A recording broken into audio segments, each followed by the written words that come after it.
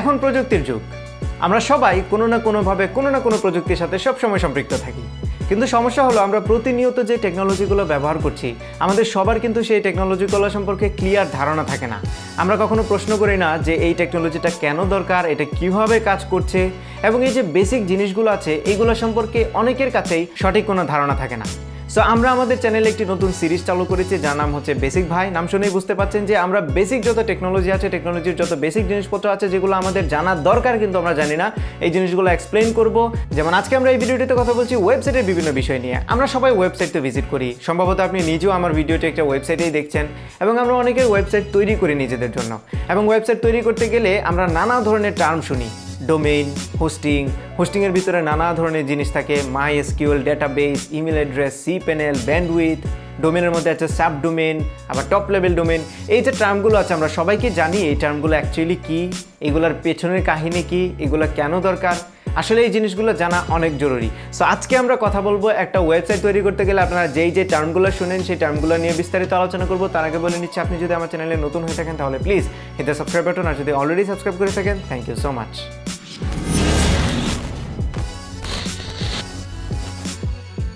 So website তৈরি করতে গেলে প্রথম যে নামটা আমরা শুনি সেটা হচ্ছে ডোমেইন।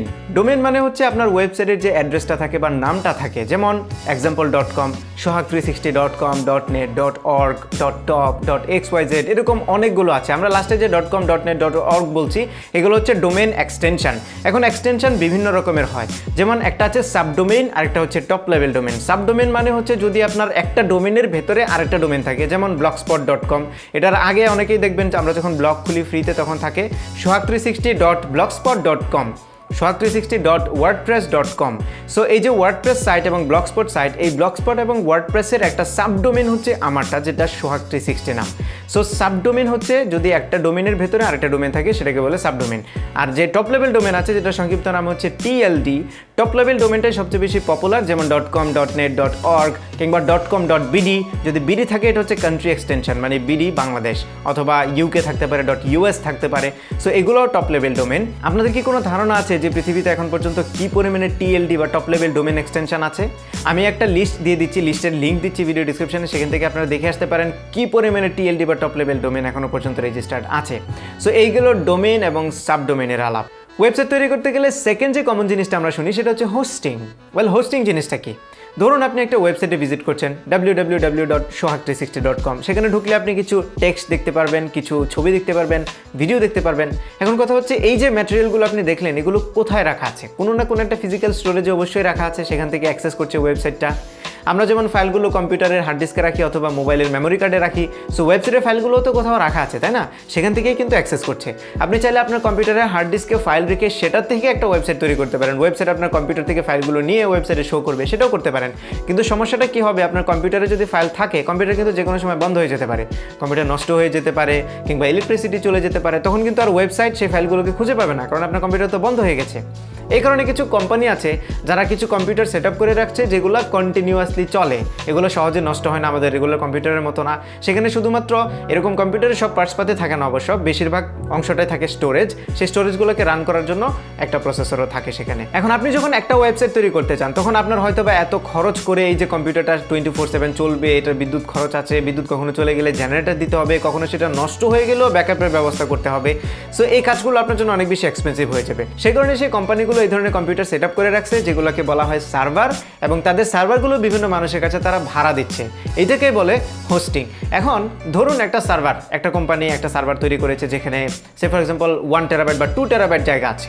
এখন এই 2 টেরাবাইট স্পেসকেই সে বিভিন্ন মানুষের কাছে, কারো কাছে 100 MB দিচ্ছে, কারো কাছে 500 MB, কারো কাছে 1 GB, কারো কাছে 2 GB, কারো কাছে 5 GB, এভাবে করে ভাড়া দিচ্ছে।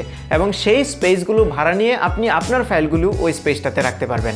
যদি একটু সহজ ভাষায় বলি, এক্সাম্পল দিই, সবাই এই এক্সাম্পলটাই দিয়ে থাকে। সার্ভারকে যদি আপনি একটা বিল্ডিংয়ের মতো ধরেন, একটা বিল্ডিংয়ে অনেকগুলো ফ্লোর থাকে, প্রত্যেকটা ফ্লোরে আলাদা আলাদা রুম থাকে। আপনি ধরুন ওই বিল্ডিং থেকে একটা রুম ভাড়া নিয়েছেন, ওই রুমের ভিতরে আপনি থাকেন, আপনি মানে হচ্ছে আপনার ফাইলগুলো, সেই রুমের ভিতরে আপনি আপনার জিনিসপত্রগুলো রাখেন, কেউ যখন ভিজিট করতে আসে তখন ওই রুম থেকে জিনিসপত্রগুলো নিয়ে আপনি দেখান। এটাই হচ্ছে সার্ভার বা হোস্টিং। এখন আপনার ওয়েবসাইট যদি অনেক বড় হয় তাহলে হয়তো আপনার একটা ফুল সার্ভার লাগবে, অনেক জিনিসপত্র, সে কারণে ডেডিকেটেড একটা সার্ভার আপনার লাগতে পারে, তখন এটাকে বলে ডেডিকেটেড সার্ভার, মানে আপনার জন্য একটা সার্ভার ফুললি বরাদ্দ আছে আপনার ওয়েবসাইটের জন্য। আরেকটা হচ্ছে শেয়ার্ড হোস্টিং, যেটা আমরা সবাই ইউজ করে থাকি। শেয়ার্ড হোস্টিং মানে একটা হার্ড ডিস্ক, ধরুন ওই সার্ভারের একটা হার্ড ডিস্ক আমরা সবাই মিলে শেয়ার করব, এটাকে বলা হচ্ছে শেয়ার্ড হোস্টিং। তার মানে আমরা যে 500 MB 1 GB 2 GB করে ভাড়া নিচ্ছি, এটা হচ্ছে হোস্টিং স্পেস। এখন কথা হচ্ছে আপনি যখন কোনো বাসায় থাকবেন, একটা রুমে যখন থাকবেন, সেই রুমে তো আরও জিনিসপত্রের দরকার পড়ে, তাই না? আপনার একটা খাট দরকার, একটা টেবিল দরকার, একটা আলমারি দরকার, ফ্যান দরকার, এই ধরনের নানা রকম জিনিসপত্র দরকার। সেমভাবে যখন আপনি হোস্টিং কিনতে যান, তখন হোস্টিংয়ের আন্ডারে দেখবেন অনেকগুলো জিনিস থাকে, যেমন স্পেসের কথা তো বললাম, এরপরে ব্যান্ডউইথ আসতে পারে। সো ব্যান্ডউইথ জিনিসটা কি? আপনারা দেখবেন লেখা থেকে 10 GB ফর 1 মান্থ, মানে ব্যান্ডউইথগুলো মান্থলি দেওয়া হয়। এখন ব্যান্ডউইথে যদি বলতে চাই সহজ ভাষায়, সেটা হচ্ছে আপনার প্রত্যেকটা ওয়েবসাইটে যে ফাইলগুলো থাকে, এই ফাইলগুলোতে একটা ওয়েট থাকে, তাই না? ফাইলগুলোর একটা মেগাবাইট থাকে, কিলোবাইট থাকে, যেটাকে স্পেস বলি আমরা। ধরুন আপনার ওয়েবসাইটের যে হোম পেজটা আছে, সেই হোম পেজে কিছু ছবি আছে, টেক্সট আছে, এই সবগুলো মিলিয়ে আপনার হোম পেজের সাইজ হলো 2 মেগাবাইট। কেউ যখন আপনার ওয়েবসাইটে ভিজিট করবে, তখন তার কিন্তু 2 মেগাবাইট খরচ হবে।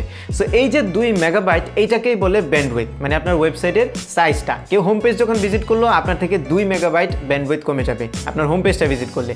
অন্য একটা পেজে গেল, সেই পেজের সাইজ হয়তো বা হচ্ছে 500 কিলোবাইট, সো তখন আপনার ব্যান্ডউইথ থেকে 500 কিলোবাইট মাইনাস হবে।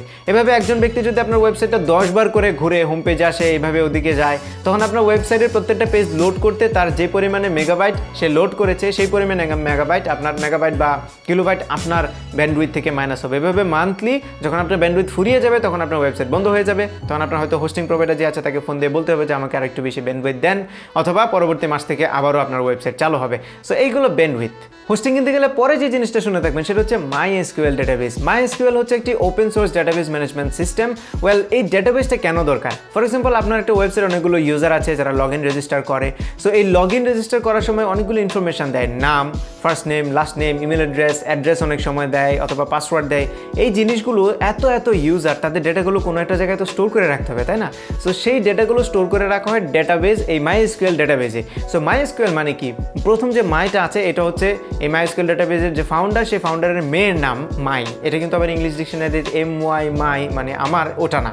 সো তার মেয়ের নামের মাই, এবং পরের SQL মানে হচ্ছে স্ট্রাকচার্ড কোয়েরি ল্যাঙ্গুয়েজ। তার মানে MySQL ডেটাবেসে যে ইউজারের ডেটাগুলো আছে, সেগুলো খুব সিরিয়ালি সুন্দর করে টেবিলের মধ্যে সাজানো থাকে, এবং ওয়েবসাইটে যখনই দরকার পড়ে স্পেসিফিক্যালি ওই কোয়েরিটি ওই টেবিল থেকে সে পিক করে নিয়ে আসতে পারে। এই কারণে এটাকে বলা হয় স্ট্রাকচার্ড কোয়েরি ল্যাঙ্গুয়েজ। আপনি চাইলে আপনার হোস্টিংয়ে মাল্টিপল ডেটাবেস রাখতে পারেন। মাল্টিপল ডেটাবেস বিভিন্ন কাজে আসতে পারে। যেমন আপনি যদি একটা হোস্টিংয়ে আরও একটা ওয়েবসাইট হোস্ট করতে চান, সেজন্য হয়তো আপনি সেপারেট একটা MySQL ডেটাবেস ইউজ করতে পারেন। এখন নতুন একটা কথা আসলো, সেটা হচ্ছে একটা হোস্টিংয়ে 2টা ওয়েবসাইট। ওয়েল, আপনি ফর এক্সাম্পল 1 GB একটা হোস্টিং কিনলেন, সেই হোস্টিংয়ে আপনি একটা ডোমেন দিয়ে কিনেছেন। আপনি যদি চান আরেকটা ডোমেন এইখান থেকে ফাইল নিয়ে অ্যাক্সেস করবে, তখন সেটা করা যাবে কিনা? বেশিরভাগ হোস্টিং প্রোভাইডারই এখন দেয়, এটাকে বলে অ্যাড অন ডোমেন। আপনারা যখন হোস্টিং কিনবেন, তখন সার্ভিস লিস্টে দেখে থাকবেন যে কয়টা অ্যাড অন ডোমেন দেয়। যদি একটা অ্যাড অন ডোমেন দেয়, তাহলে আপনি একটা আলাদা অ্যাড করতে পারবেন। যদি 2টা থাকে, তাহলে 2টা ওয়েবসাইট অ্যাড করতে পারবেন। 5টা থাকলে 5টা ওয়েবসাইট আপনি অ্যাড করতে পারেন। তার মানে আপনি 1 GB হোস্টিং কিনে যদি 3টা অ্যাড অন ডোমেন আপনার কাছে থাকে, তাহলে আপনি 3টা ওয়েবসাইট একই হোস্টিং সার্ভারে, একই স্পেস থেকে 3টা ওয়েবসাইট আপনি চালাতে পারবেন। সো এইগুলো MySQL ডেটাবেস এবং অ্যাড অন ডোমেনের কথা। এরপরে আসি কন্ট্রোল প্যানেল। কন্ট্রোল প্যানেল হচ্ছে যেখান থেকে আপনি আপনার ওয়েবসাইটটাকে কন্ট্রোল করবেন। এই কন্ট্রোল প্যানেলে ঢুকলে অনেক আইকন দেখতে পারবেন, প্রত্যেকটা অপশন আলাদা আলাদা কাজ করে। যেমন আপনার ওয়েবসাইটের ফাইল ম্যানেজার এখানে দেওয়া আছে। ফাইল ম্যানেজারে ক্লিক করলে আপনার ওয়েবসাইটে যে ফাইলগুলো আছে সেগুলো দেখতে পারবেন। এরপরে দেওয়া আছে MySQL সার্ভার, এখানে গেলে আপনার MySQL সার্ভার দেখতে পারবেন। এছাড়াও ব্যাকআপ, ইমেল অ্যাড্রেস সহ নানা ধরনের ফিচার এই কন্ট্রোল প্যানেলে থাকে। এই কন্ট্রোল প্যানেল থেকেই আপনি আপনার পুরো ওয়েবসাইটকে মেনটেন করবেন। পুরো ওয়েবসাইটের যা ঘটবে না ঘটবে সব এই কন্ট্রোল প্যানেলের মাধ্যমেই হয়। এরপরে যে জিনিসটা আসে, সেটা হচ্ছে FTP অ্যাকাউন্ট। FTP মানে হচ্ছে ফাইল ট্রান্সফার প্রোটোকল। বলে আপনি যখন ওয়েবসাইটে কোনো ফাইল আপলোড করতে যাবেন, cPanel-এ যাবেন, সেখানে ফাইল ম্যানেজারে যাবেন, তারপরে সেখান থেকে আপলোড করবেন। কিন্তু ধরুন আপনি আপনার ওয়েবসাইটটি একজন ডেভেলপারের কাছে দিয়েছেন, যে আপনার সাইটটি তৈরি করে দেবে। এখন আপনি চাচ্ছেন না যে তার কাছে আপনি আপনার এই cPanel-এর ইউজার নেম এবং পাসওয়ার্ড দিয়ে দেন, তাহলে তো আপনার পুরো ওয়েবসাইটই তার কাছে চলে গেল। অনেকে আছে অনেক সময় বিশ্বাস করে না, আবার অনেকে বিশ্বাস করে দিয়েও দেয়। এটা সমস্যা হয় না, বেশিরভাগ ডেভেলপাররাই কখনোই আপনার ওয়েবসাইট নিয়ে যাবে না। বাট স্টিল আপনি যদি আরও বেশি সিকিউর হতে চান, আরও যদি আপনি ইনসিকিউর ফিল করেন, তাহলে তাকে একটা FTP অ্যাকাউন্ট খুলে দিতে পারেন। সে ওই FTP অ্যাকাউন্টের মাধ্যমে শুধুমাত্র আপনার ফাইল ম্যানেজারটাকে অ্যাক্সেস করতে পারবে। অন্যান্য যে বিষয়গুলো আছে cPanel-এ, অন্যান্য যে অপশনগুলো আছে, সেগুলো সে অ্যাক্সেস করতে পারবে না। তখন আপনার ফাইল যেগুলো থাকবে ফাইল ম্যানেজারে, সেখান থেকে সে ডিলিট করতে পারবে, অ্যাড করতে পারবে, মডিফাই করতে পারবে। এবং আপনি চাইলে নিজেও FTP অ্যাকাউন্ট ইউজ করতে পারেন, কারণ FTP-তে ফাইল আপলোড করা, ডাউনলোড করা, সেগুলোকে ব্যাকআপ রাখা অনেক বেশি ইজি হয়। FTP অ্যাকাউন্ট ম্যানেজ করার জন্য অনেক পপুলার একটা সফটওয়্যার আছে, যার নাম হচ্ছে FileZilla। এটা হচ্ছে একটি ফাইল ম্যানেজার অ্যাপ্লিকেশন, যার মাধ্যমে আপনি চাইলে আপনার ওয়েবসাইটের ফাইলগুলোকে কম্পিউটারে, এই সফটওয়্যারে আমরা যেরকম রেগুলারলি ফাইল ম্যানেজার দেখি সেরকমভাবে ম্যানেজ করতে পারবেন। সো এই হচ্ছে FTP অ্যাকাউন্ট। লাস্ট যে জিনিসটা নিয়ে কথা বলবো সেটা হচ্ছে ইমেল অ্যাড্রেস। আপনারা দেখবেন লেখা থাকে যে আনলিমিটেড ইমেল অ্যাড্রেস অথবা 100 ইমেল অ্যাড্রেস। এই ইমেল অ্যাড্রেসটা হচ্ছে আপনি চাইলে আপনার যে ডোমেন নেমটা থাকবে এই ডোমেন নেমটাকে এক্সটেনশন করে ইমেল অ্যাড্রেস খুলতে পারেন। আমরা নর্মালি কি দেখি sohag360@gmail.com। সো এই যে gmail.com এটা হচ্ছে গুগলের ডোমেইন, জিমেইল মানে গুগল মেইল। আর আপনি যদি চান এই gmail.com এর জায়গায় আপনার যে ডোমেইনটি আছে সেটি অ্যাড করবেন। যেমন আমার যে ইমেল অ্যাড্রেসটি আছে সেটিকে যদি আমি বলি info@sohag360.com অথবা contact@sohag360.com অথবা যে কোনো কিছু, এবং এই ইমেলে যে মেলগুলো আসবে সেগুলো অ্যাক্সেস করার জন্য cPanel-এ ইমেল নামের একটা অপশন আছে, সেখান থেকে আপনারা এই ইমেলগুলো অ্যাক্সেস করতে পারবেন। যেমনটা ভিডিও শুরুতে বলছিলাম, ডায়ানা হোস্টে চলছে ডোমেনের ধামাকা অফার। আপনারা যদি ডোমেন কিনতে চান তাহলে এই মুহূর্তে এখন চলছে একদমই প্রাইম টাইম। আপনারা যদি ডায়ানা হোস্টে গিয়ে ডোমেন সার্চ করেন তাহলে দেখতে পারবেন .com ডোমেন বিক্রি হচ্ছে মাত্র 420 টাকায়, .xyz ডোমেন বিক্রি হচ্ছে মাত্র 130 টাকায়, .net ডোমেনও বিক্রি হচ্ছে 420 টাকায়, সেই সাথে .info ডোমেন বিক্রি হচ্ছে মাত্র 250 টাকায়। সো এত কম দামে ডোমেন আপনারা হয়তো অন্য কোনো সময় পাবেন না। অফারটি সীমিত সময়ের জন্য। আপনারা যদি ডোমেন কিনতে চান এখনই কিনে ফেলুন, এবং এই ডিসকাউন্টটি শুধুমাত্র প্রথম বছরের জন্য। ডোমেনের সাথে যদি আপনারা হোস্টিং কিনতে চান তাহলে ডায়ানা হোস্টে আরও একটি অফার আছে। এই 200 মেগাবাইটের প্যাকেজটি ছাড়া ডায়ানা হোস্ট থেকে যে কোনো হোস্টিং প্যাকেজ কেনার সময় যদি কুপন হিসেবে ইউজ করেন 50 sohag360 তাহলে আপনারা পেয়ে যাবেন 50% ছাড়। সো এই ছিল মোটামুটি ওয়েবসাইটের বেসিকগুলো। ডোমেন হোস্টিং কিনতে গেলে আপনারা যে জিনিসগুলো সম্মুখীন হয় সেগুলো। আরও যদি কোনো কিছু বাকি থাকে আপনারা ভিডিও ডিসক্রিপশনে কমেন্ট করবেন, আমি চেষ্টা করবো পরবর্তীতে আরেকটা ভিডিওতে সেগুলো এক্সপ্লেন করার। আজকের মতো এই ছিল ভিডিও। আমাদের এই নতুন সিরিজটি আপনাদের কেমন লাগলো কমেন্ট করে জানাবেন। যদি আপনাদের কাছে কোনো আইডিয়া থাকে অবশ্যই শেয়ার করবেন। আমাদের এই ভিডিওটি ভালো লেগে থাকলে ভিডিওতে একটা লাইক দেবেন, কমেন্ট করে জানাবেন কেমন লাগলো। আপনার ফ্রেন্ডদের সাথে শেয়ার করতে একদমই ভুলবেন না। আর আমার চ্যানেলে সাবস্ক্রাইব তো মাস্ট। দেখা হবে পরবর্তী ভিডিওতে। Till then take care, tata.